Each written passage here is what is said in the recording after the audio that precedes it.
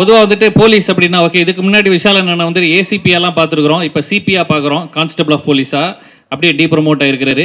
இப்போ commissioner of போலீஸுக்குனா இப்படி ஒரு உடம்பு இருக்கணும் அப்படின்லாம் நினைப்போம், ஆனால் கான்ஸ்டபிளுக்கும் இப்படி ஒரு உடம்பு இருக்கணும் அப்படின்றது படத்தை பார்க்கும்போது தான் தெரியுது.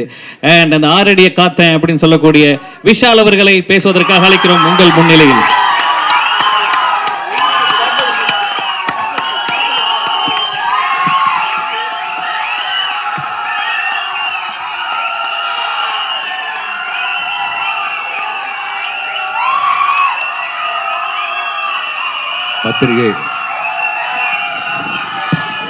பத்திரிகை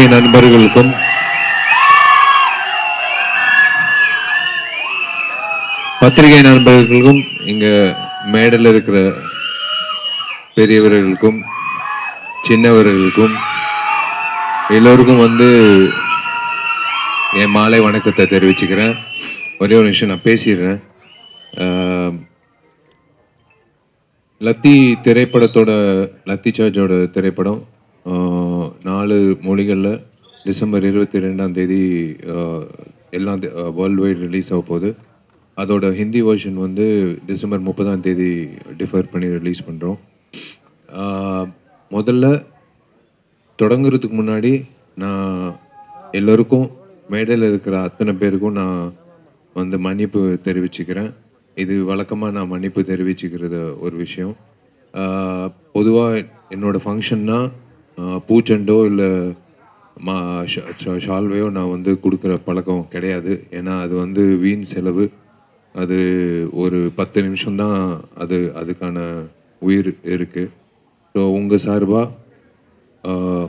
சார்பாக ராணா ப்ரொடக்ஷன் சார்பாக அந்த செலவு, அந்த பொக்கேயும் அந்த ஷால்வைக்கான செலவு வந்து 2 குழந்தைங்கள் வழக்கம் போல் 2 குழந்தைங்களோட படிப்புக்காக போயிருக்கு.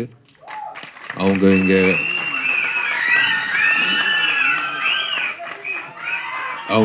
இங்கே கொண்டு வரப்படல. ஏன்னா மழைக்காலன்றதுனால வர முடியல. அந்த 2 பெண் குழந்தைங்களோட படிப்புக்கு நீங்கள் காரணமாக இருந்தது ரொம்ப ரொம்ப சந்தோஷம். நீங்கள்லாம் காரணமாக இருந்தது ரொம்ப ரொம்ப சந்தோஷம். முதல்ல இந்த மேடையில் ஒரு கான்ஸ்டபிளாக முதல்ல உங்களுக்கு ஒரு சல்யூட் அடிச்சிருக்கேன் சார். ஜாங்கிர் சார் வந்து நான் இதுக்கு முன்னாடி சந்திச்சிருக்கேன். அவர் வாழ்க்கையில் பார்த்த எபிசோட்ஸ் வந்து படங்களாக எடுக்கணுன்னா கண்டிப்பாக லோகேஷ்கே வந்து ஒரு 4 திரைப்படம் திரைக்கதை கிடைக்கும். நிறைய இயக்குநர்களுக்கு வந்து கதைகள் கிடைக்கும். அப்படிப்பட்ட இன்சிடென்ட்ஸ் வந்து அவர் வாழ்க்கையில் பார்த்துருக்காரு. இன்றைக்கி வந்து ரமணா நந்தா யாரை கூப்பிடலாம் அப்படின்னு சொல்லும்போது நான் முதல்ல வந்து சொன்னது, தயவு செஞ்சு இந்த படத்தோட ட்ரெய்லர் லான்ச்சுக்கு ஜாங்கிர் சாரை வந்து கூப்பிடுங்க அப்படின்னு சொன்னேன். ரொம்ப நன்றி சார் நீங்கள் வந்தது. Thank you so much. உங்கள் கான்ட்ரிபியூஷன் டு த சொசைட்டி வந்து மறக்க முடியாத ஒரு விஷயம். நீங்கள் ரிட்டையர்டாக இருக்கலாம், ஆனால் உங்களோட சர்வீஸ் வந்து ரிட்டையர்டாக இருக்காது. கண்டிப்பாக உங்களோட சர்வீஸ் வந்து கண்டிப்பாக இப்போ செல்லுலாய்ட் மூலிமா வெளிவருது. தீரன் படம், நண்பன் கார்த்தி நடித்த படம் வந்து சாரோட இன்புட்ஸ் கொடுக்கப்பட்ட ஒரு திரைப்படம். So thank you sir. And darling Lokesh Kanagaraj வந்ததுக்கு ரொம்ப ரொம்ப நன்றி. நீங்கள் லோகேஷ் கனகராஜ்னு சொல்லும் போதே நீங்கள் வந்து எல்லோரும் ஒரு கேள்வி கேட்பீங்க எனக்கு தெரியும்.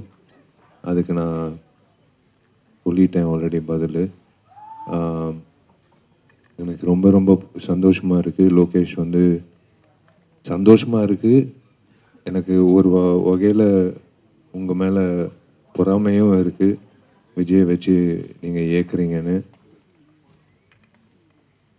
மேபி கூடிய சீக்கிரம் கடவுள் புண்ணியத்தில் நானும் விஜய்க்கு வந்து தளபதி விஜய்க்கு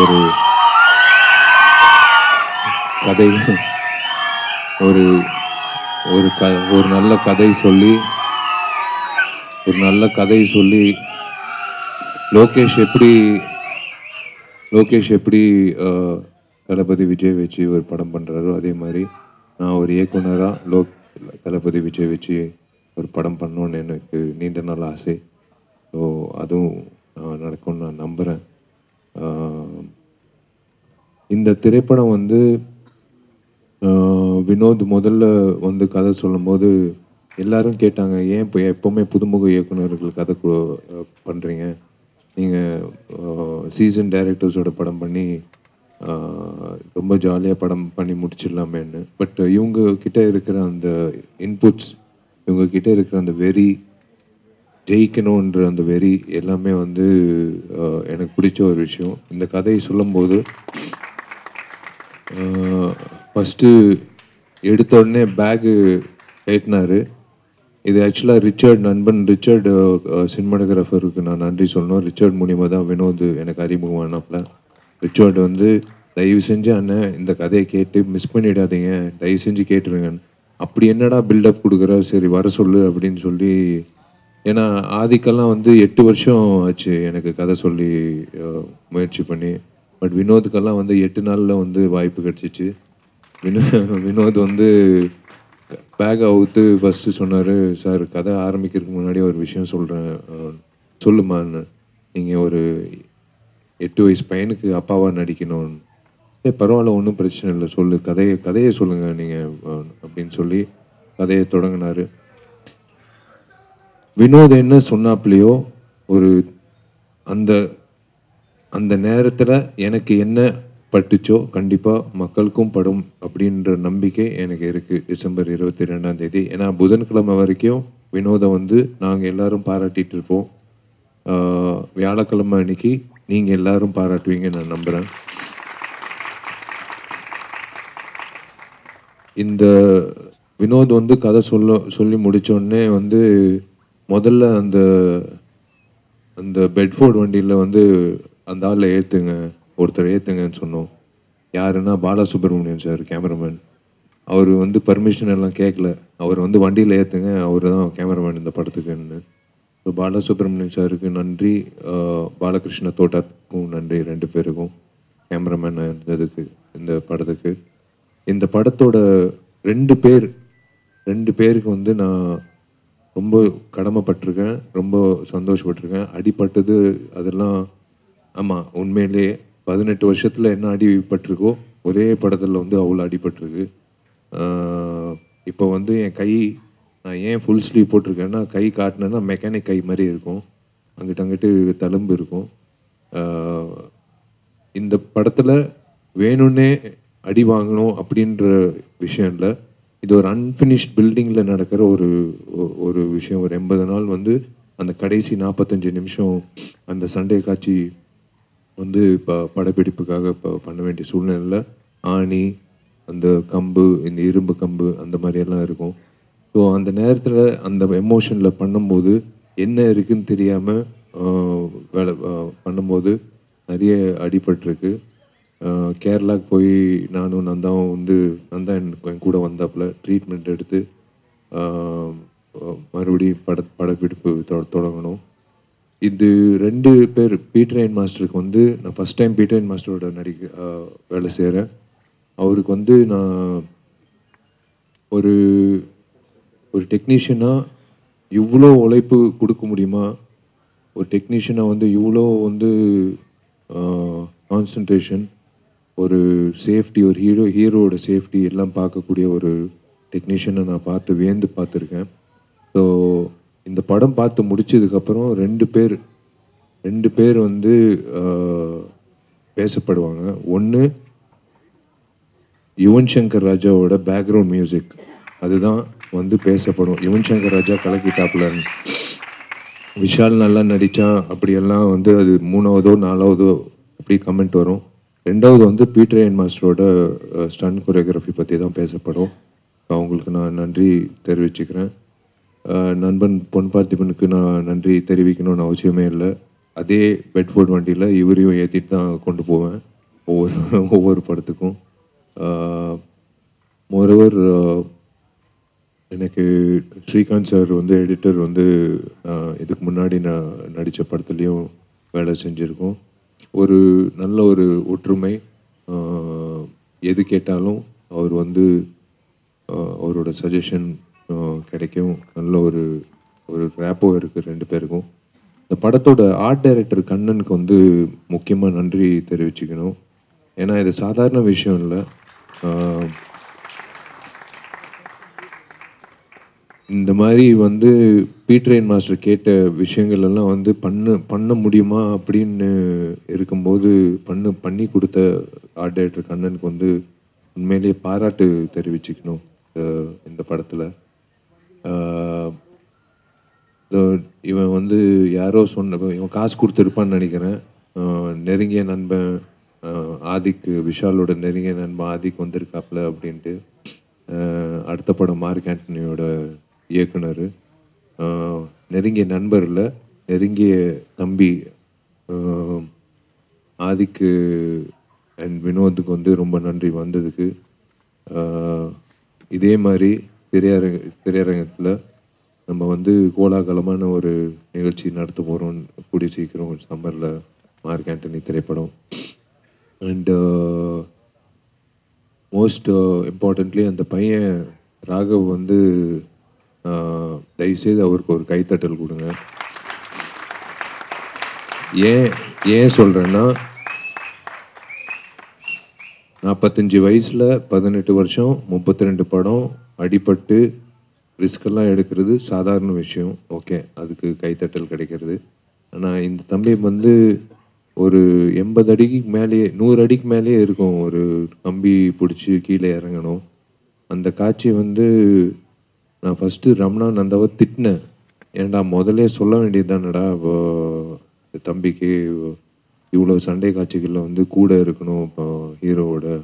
ஏன்னா ஒரு சின்ன கீறல் பட்டால் கூட வந்து எனக்கு பயமாக இருக்கும். அந்த பையனை பிடிச்சிட்டு இருக்கும்போது இப்போ திரும்பி பார்த்தா அவங்க அம்மா வந்து பார்த்துக்கிட்டே இருப்பாங்க. ஸோ எனக்கு அதுவே பயமாக இருக்கும். ஸோ அந்த பையனை பாதுகாக்கிறதே வந்து எனக்கு வேலையாக இருக்கும்.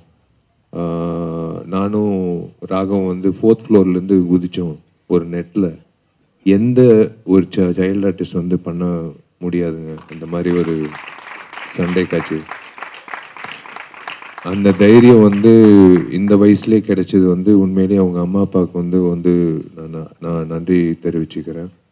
அண்ட் முக்கியமாக வந்து இந்த படம் கதை கேட்டோடனே ரமணானந்தா ஃபோன், அதான் எனக்கு ஒரு பழக்கம் இருக்குது. கதை யாராவது வந்து ரெக்கமெண்ட் பண்ணாங்கன்னா அது கேவலமாக இருந்தால் நான் வந்து உள்ளே வா ரூம்குள்ளே வான்னு சொல்லி கதவை சாத்தி நொங்குன்னு நொங்கிடுவேன். அதே மாதிரி கதை நல்லா இருந்தால் அதே மாதிரி உள்ளே வாங்கன்னு சொல்லி கதவு சாத்தி 2 பேரை கட்டிப்பிடிப்பேன். அதே மாதிரி ரமணானந்தா வந்து கூப்பிட்டு இந்த கதை நல்லா இருக்குது, நீங்கள் 2 பேர் பண்ணுங்கள், நீங்கள் தான் தயாரிப்பாளர்னு சொன்னால் 2 பேர் வந்து வெறுக்குன்னு பார்த்தாங்க. 2 பேர் ஒருத்தர் உங்களுக்கே தெரியும் இவ்வளோ பெரிய இதுதான் என்னோடய ஹையஸ்ட் பட்ஜெட் திரைப்படம். இந்த திரைப்படத்தில் வந்து இது எப்படி இவங்க எடுக்க போகிறாங்கன்ற கேள்வி வந்து ஒவ்வொரு நாளும் இருந்தது. ஆனால் நான் சொன்ன ஒரே விஷயம், அந்த கடவுள் இருக்கார், கண்டிப்பாக நீங்கள் இந்த படத்தை முடிச்சிடுவீங்கன்னு, நீங்கள் நினச்சபடி முடிச்சிடுவீங்க. வினோதோட விஷன் வந்து கண்டிப்பாக நீங்கள் முடிச்சிடுவீங்கன்னு. 2 பேருக்கு நான் நன்றி சொல்கிறத விட இது வந்து அவங்களோட கடமை. அந்த கடமையை வந்து ரொம்ப சிறப்பாக செஞ்சதுக்கு வந்து ரொம்ப சந்தோஷமாக இருக்குது. அதான் சொன்ன மாதிரி ஒரு பேஸ்மெண்ட் நல்லா இருந்தால் வீடு நல்லா கட்டலாம். ஒரு நடிகனுக்கு வந்து ரொம்ப முக்கியமான ஒரு விஷயம் வந்து ஒரு தயாரிப்பாளர் வந்து அந்த ப்ராடக்டை நம்பி இறங்கி வேலை செஞ்சாங்கன்னா ஒரு நடிகனுக்கு வந்து அதை விட ஒரு சிறப்பான ஒரு குஷன் வந்து கிடைக்காது. அந்த மாதிரி வந்து இந்த படத்துக்கு என்ன தேவையோ சலிக்காமல் வந்து பண்ணாங்க 2 பேரும். எனக்கு அதுதான் ரொம்ப பிடிச்ச விஷயம். நிறைய கசப்பான அனுபவங்கள் என் கெரியரில் நடந்திருக்கு தயாரிப்பாளர்கள். ஆனால் எனக்கு வந்து வினோத் மாதிரி தயாரிப்பாளர், ரமணானந்தா மாதிரி தயாரிப்பாளர் கிடைச்சதுக்கு நான் ரொம்ப சந்தோஷப்படுறேன். ஏன்னா நம்ம ஒன்று நினைப்போம், ஒவ்வொரு ஆர்டிஸ்ட்க்கு ஒரு மார்க்கெட் இருக்கும், அந்த மார்க்கெட்டுக்குள்ளே தான் திரைப்படம் பண்ணணும். அந்த திரைப்படம் வந்து இவ்வளோ தான் செலவு பண்ணோன்னு இருக்கும். ஆனால் அதை தாண்டி வந்து இல்லை சார் இது வந்து இதுக்கு மேலே இது பண்ணணும் இதுக்கு மேலே பண்ணணும்னு ஒரு ப்ரொடியூசர் வந்து சொல்லும்போது ஒரு ஆர்டிஸ்டாக வந்து ரொம்ப ரொம்ப ரொம்ப பெருமைப்படுவேன். ஏன்னா நான் ஏன் வினோதை சொல்கிறேன்னா மார்க் ஆண்டனிலையும் அதே எப்படி ரமணானந்தா வேலை செஞ்சாங்களோ அதை விட 3 மடங்கு மார்க் ஆண்டனியில் வந்து வினோத் வந்து ஒத்துழைப்பு கொடுக்குறாப்புல. ஸோ எங்களுக்கு ரொம்ப சந்தோஷமாக இருக்குது. இந்த மாதிரி தயாரிப்பாளர்கள் இருந்தால் எங்களை மாதிரி நடிகர்கள் வந்து 4வது மாடி இல்லை 8வது மாடியிலேருந்து கூட தைரியமாக குதிக்கிறதுக்கான தைரியம் இருக்குது. ஏன்னா இந்த படம் டெஃபினட்டாக சிறப்பாக வரும்னு இப்போ நீங்கள் ட்ரெய்லர் பார்த்தீங்க. டிசம்பர் 22 வரப்போகுது. ஊடக நண்பர்கள் மீடியாவர்கள் எல்லாருக்கும் வந்து ரொம்ப ரொம்ப நன்றி நீங்கள் வந்ததுக்கு. இது அடுத்தடுத்து தமிழ் தெலுங்கு எல்லா லாங்குவேஜ்லேயும் வந்து ப்ரமோஷன் தொடங்கியிருக்கோம். இல்லை தளபதி புரட்சி தளபதி இல்லை தளபதி.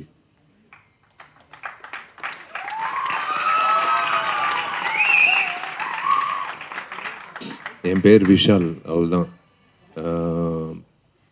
இந்த உண்மையிலே வந்து சந்தோஷமாக இருக்குது. இந்த மேடையில் வந்து முக்கியமானவர்கள் வந்து மனசார பாராட்டினது வந்து ரொம்ப ரொம்ப thanks Lokesh, thanks for coming and really sorry for ஒரு விஷயத்துக்கு. மற்றபடி இந்த படத்தோட பிஆர்ஓ ஜான்சன் அவர்களுக்கு நான் நன்றி சொல்ல மாட்டேன். வழக்கம் போல் அவரோட கடமை வந்து அவர் வழக்கம் போல் எப்பவுமே பண்ணிகிட்டு இருப்பார். அண்ட் எல்லோரும் இந்த படத்தில் நடித்தவங்களுக்கும் சுனேனாக்கும் எல்லாருக்கும் வந்து நான் நன்றி தெரிவிச்சுக்கிறேன். கேஸ்ட் அண்ட் க்ரூ எல்லோருக்கும் நான் நன்றி தெரிவிச்சுக்கிறேன். Thank you so much ஜாங்கிர் sir and Lokesh for coming and thank you எல்லோரும் நீங்கள் வந்ததுக்கு. 22 உங்கள் எல்லோருக்கும் தெரியும் நான் சாதாரணமாகவே வந்து பைரசினாலே இறங்கி கேள்வி கேட்குறது உண்டு. ஆனால் இப்போ கையில் லத்தி வேறு இருக்குது. ஸோ தயவுசெய்து திரையரங்கத்துக்கு போய் இந்த படத்தை பாருங்கள்.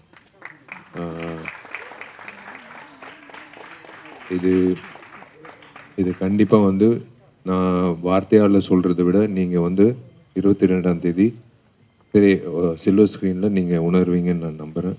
ரொம்ப ரொம்ப நன்றி இந்த வாய்ப்பு கொடுத்ததுக்கு. Thank you every one. நீங்கள் வந்தது அத்தனை பேருக்கும் ரொம்ப ரொம்ப நன்றி.